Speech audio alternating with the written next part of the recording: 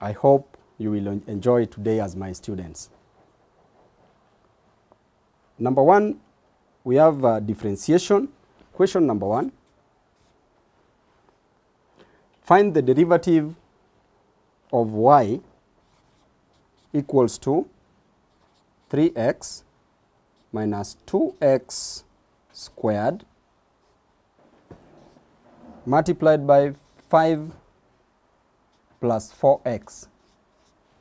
The first thing when you are faced with such a challenge in finding the derivative, you first of all expand the bracket. So by expanding the bracket, we have y is equal to, we take the value on this side, which is 3x, multiply by the value on the other side, which is 5 plus 4x, minus 2x cubed, 2x squared, sorry, into 5 plus 4x.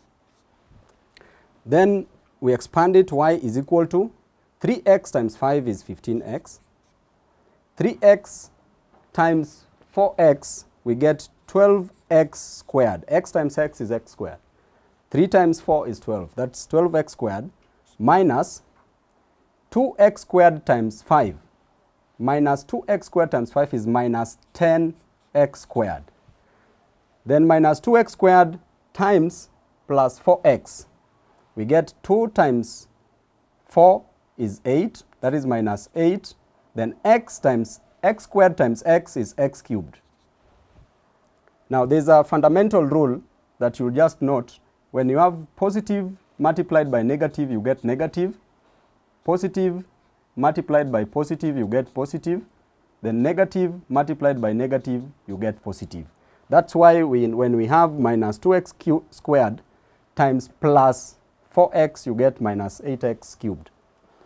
Now our y becomes, you simplify further by collecting the two like terms. So this one we have 15x plus 12x squared minus 10x squared is 2x squared minus 8x cubed. So this is our simplified value for y. Then we are advised to find the derivative. That is differentiation. Differentiation is the gradient function. Now we are going to get y, value of y with respect to x. That is dy dx. This is now what we call differentiation. Now when we want to differentiate, we'll differentiate every part that we have here. So we will first of all start by differentiating 15x. So in differentiating 15x, we have 15x, then x is raised to power 1, you subtract 1. Then plus 2x squared differentiated, you drop down the power 2, then you multiply by the constant 2, then we have x, then 2, you subtract 1. Minus, drop down power 3, multiply by 8, x cubed, you subtract 1. So dy dx equals to 15x raised to power 0, 1 minus 1 is 0, plus 2 times 2 is 4x, 2 minus 1 is 1, minus 3 times 8 is 24, x, 3 minus 1 is 2. So from here, we have dy dx equals to any number raised to power 0 equals to 1, or any letter raised to power 0 equals to 1. Therefore, x raised to power 0 equals to 1. So this is 15 times 1 is 15 plus 4x minus 24x squared. This is our answer. Proceeding to part B of the question.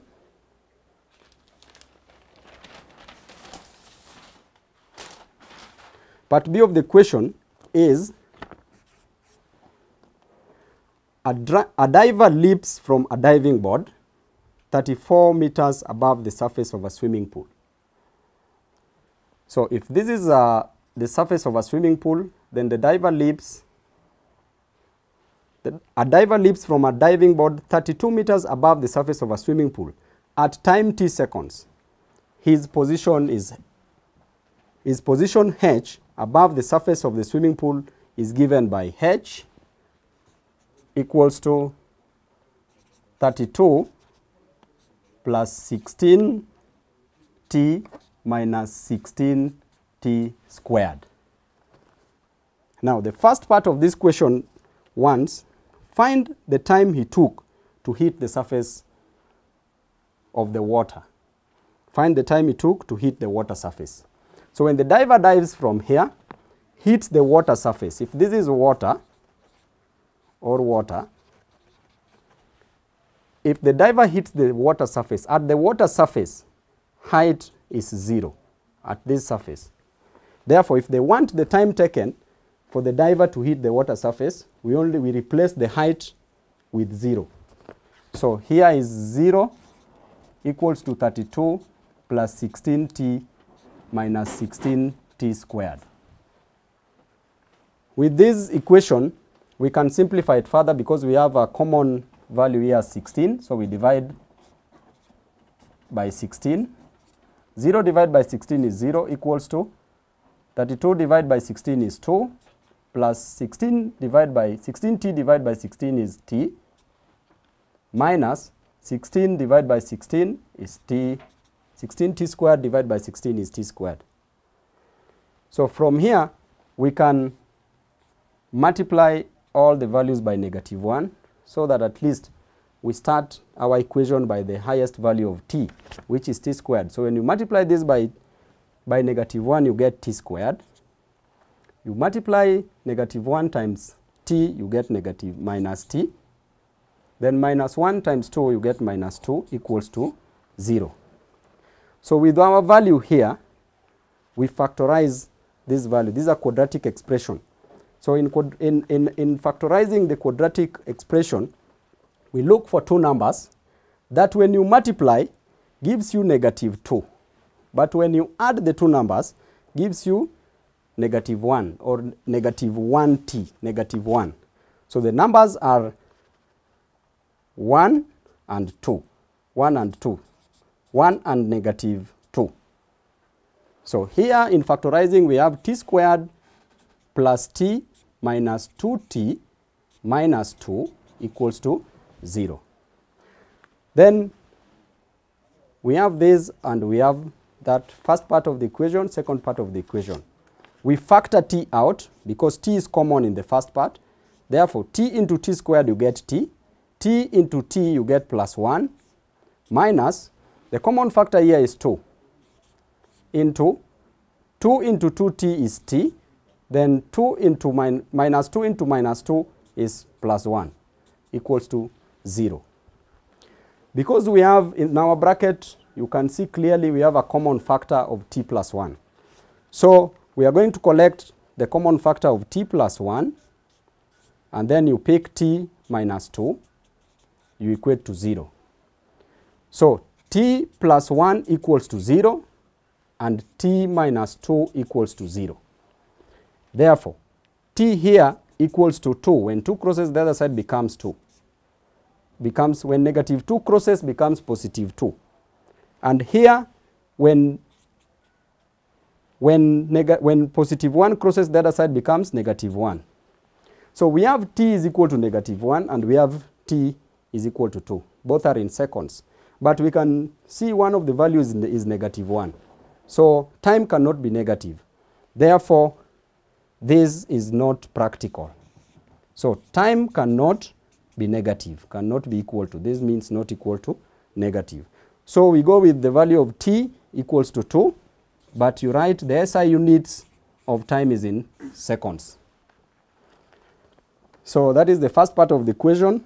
That is the time he took to hit the water surface.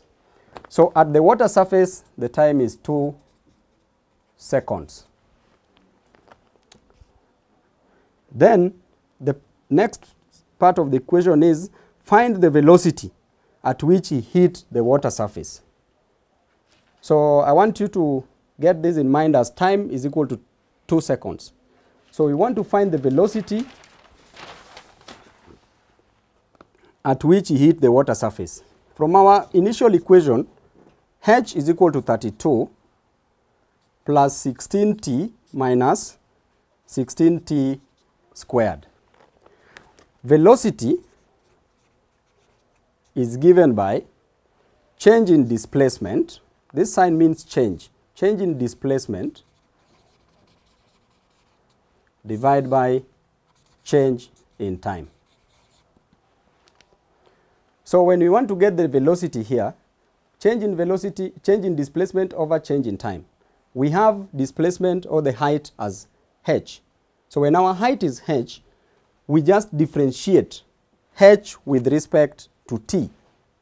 So that is dh dt is equal to, when you differentiate, is equal to the velocity. So when you differentiate 32, you get 0, plus when you differentiate, you get 0, plus when you differentiate 16t, you drop 1 down, that is 1 into 16, you multiply by the constant, then t1 minus 1. Minus, you drop 2 down, that is 2 into 16, t into 2 minus 1, you subtract 1. Now, dh dt, which is our velocity, equals to, this is 16t raised to power 0 minus 32t raised to power 1, which is still the same as 32t. Therefore, our velocity is equal to any numbers I told you earlier, or any letter raised to power 0 is 1. Therefore, velocity is 16 minus 32t. But the question is telling us, you find the value of this velocity, when at which he hit the water surface. But we remember that at the water surface, the time taken to hit the water surface were 2 seconds. So t is equal to 2 seconds. So where there is t, you replace with 2. So therefore, velocity is equal to 16 minus 32 times 2 seconds. You get 16 minus 64. So velocity is equal to minus 48. 16 minus 64 is minus 48 meters per second. But because it is negative, you write your answer as velocity equals to 48 meters per second. Retardation. It was retardation. To take care of the negative, because he was slowing as he was going down. He was not, the velocity wasn't increasing. So it's retardation.